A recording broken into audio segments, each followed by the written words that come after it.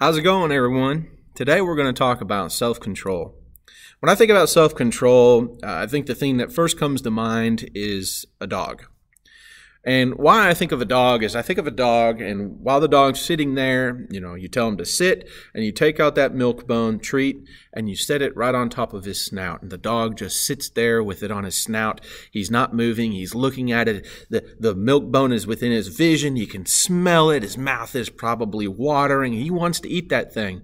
But a dog with good self-control, a dog that has been trained to have self-control, will withhold from himself what he desires. He desires to partake of the milk bone, and yet he does not.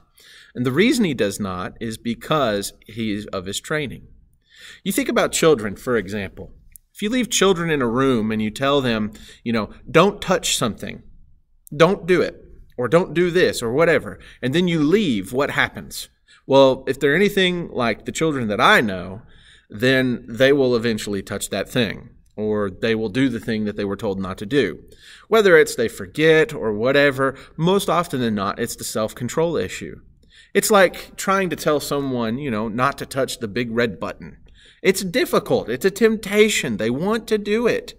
And you have to watch your children as a parent. Why can't you just leave them? Because they don't have the self-control to take care of themselves. That's why you are doing it. Webster defines self-control as restraint exercised over one's own impulses, emotions, or desires. And I love that last one, desires.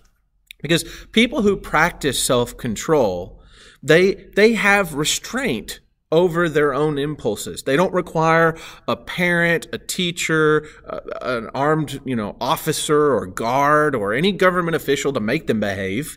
They just can do it themselves. They can control themselves properly. They maybe do it for moral or spiritual reasons, and they've chosen to follow this path. These people who have self-control are skilled in the art of self-denial, delayed gratification, and respect for others. But when we think about self-control, it's more than just those wonderful qualities that we can spit out. It's actually a godly quality, a biblical quality. And yet the world does not really seem to like it that much. We live in a world of comfort and self-gratification, one where the individual pleasure can trump over any other type of thing. I want to do this, therefore I should be able to. There's no restraint in the acts of anything that we want to do. It would seem just do what makes you feel good. But we ought to be better than that. The Bible uses a lot of words to describe self-control.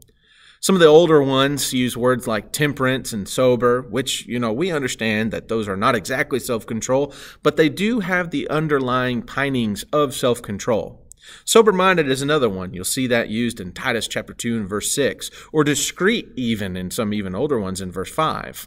But when we think about this idea of self-control being used, each of these words, as the Bible uses them, has an underlining idea of self-sovereignty. This idea that you rule yourself. I control myself. Nothing controls me. And that's at the heart of this concept that we believe of free will. The idea that you have the ability to make decisions. You have the ability to make controlled choices. And because of that, you have responsibility. That means that the choices that you do will have, reactions of God by them. I think the way that we probably have heard this said in the scriptures often is you reap what you sow. Frequently, that is used throughout the scriptures or the concept thereof. But probably, I think the verse that puts it the easiest to understand actually comes from Galatians chapter 6, verses 7 and 8 specifically, in which it reads, "Do not be deceived, God is not mocked. For whatever a man sows, that he will also reap.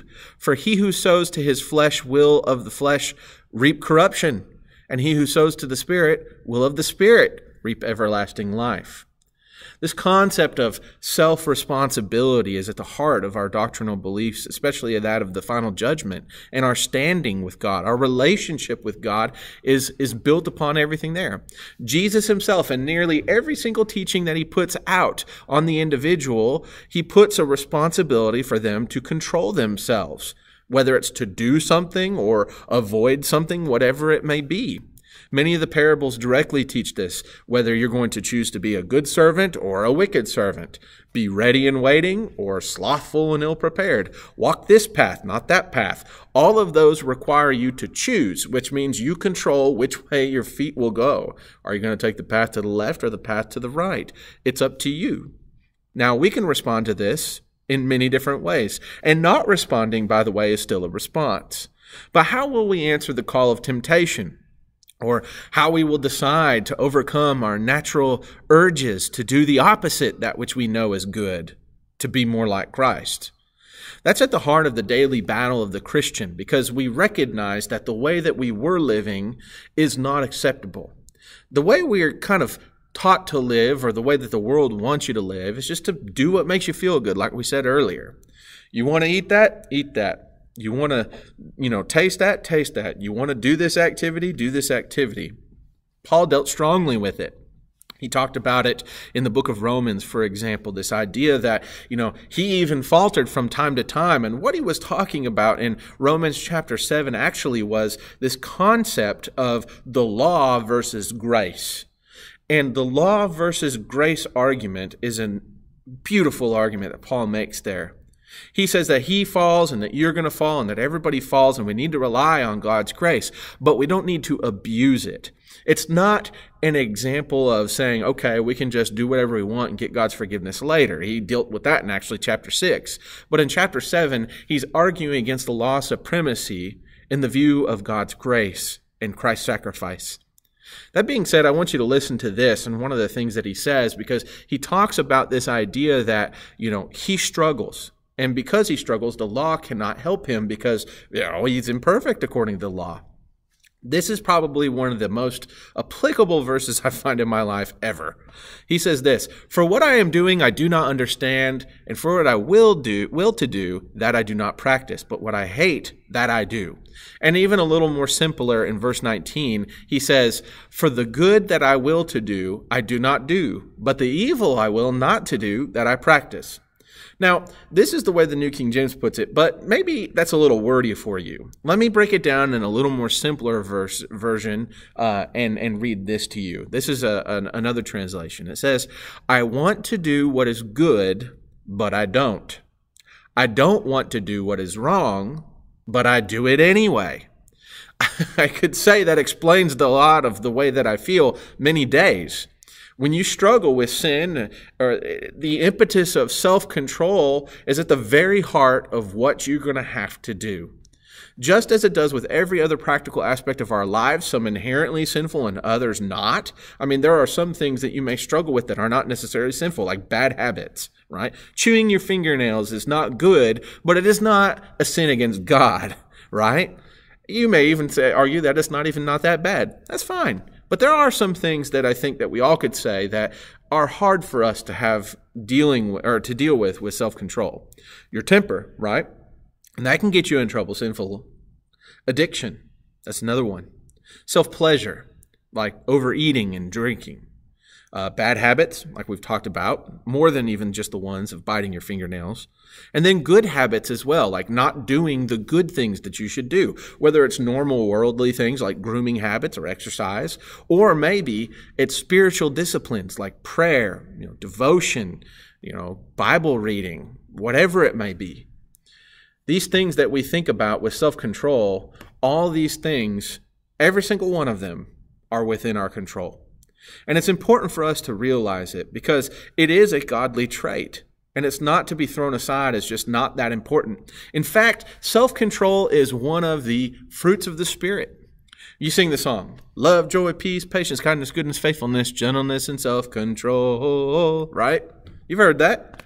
Yeah, remember that verse in Galatians?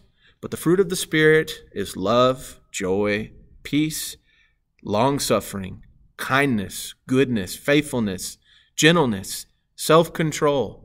Against such there is no law, and those who are Christ's have crucified the flesh and its passions and desires. Did you catch that last little bit of that scripture? I love it. And those who are Christ's have crucified the flesh and its passions and desires. At the heart of our self-control is the idea that we have crucified the flesh. Its passions and desires no longer control us. Christ has given us the power to walk no longer in the way that our bodies tell us to. We don't answer the desires of our body. Our sexuality doesn't control us. Our desire to overindulge doesn't. We aren't to be driven by the next dopamine hit from social media or whatever other addiction we might have. We aren't to be driven even by the things that are necessary for life, such as food and drink. The act of fasting, I think, comes to mind even with this, and it's something that too many people neglect. It's a spiritual discipline, and it's very biblical. And I would quickly, talk about this just because I don't want to get into an entire lesson on fasting, and not the fasting for health either, which is fine and good, but spiritual fasting has many wonderful benefits. One of the chief ones being this idea that we are learning to control ourselves and rely on God.